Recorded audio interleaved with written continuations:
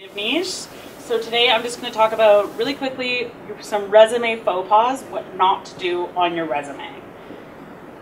Alright, so you do not need your photo on your resume. A lot of the time it creates a little bit of bias.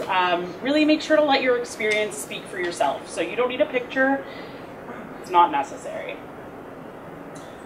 Spelling and grammar.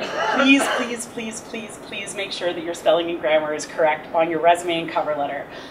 It really shows that you're not paying attention to detail if you don't have that ready on your information. And it sort of says to your potential employer, how detail oriented is this person going to be in this position. A really good way to make sure that everything is correct is to have someone look it over. A second set of eyes is always a good idea. Is UK spelling down there? That's okay.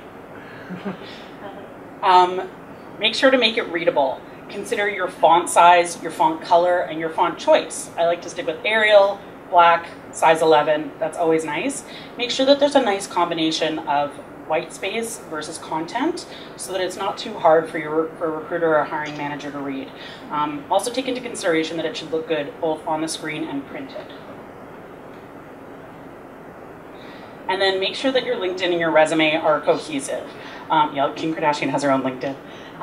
So when you update one, update the other. So make sure that they're not totally different. Jane Doe. And then unless you're a brand new graduate, you don't need your education up front and first. You can have your experience speak for yourself, and you can put your education more towards the end.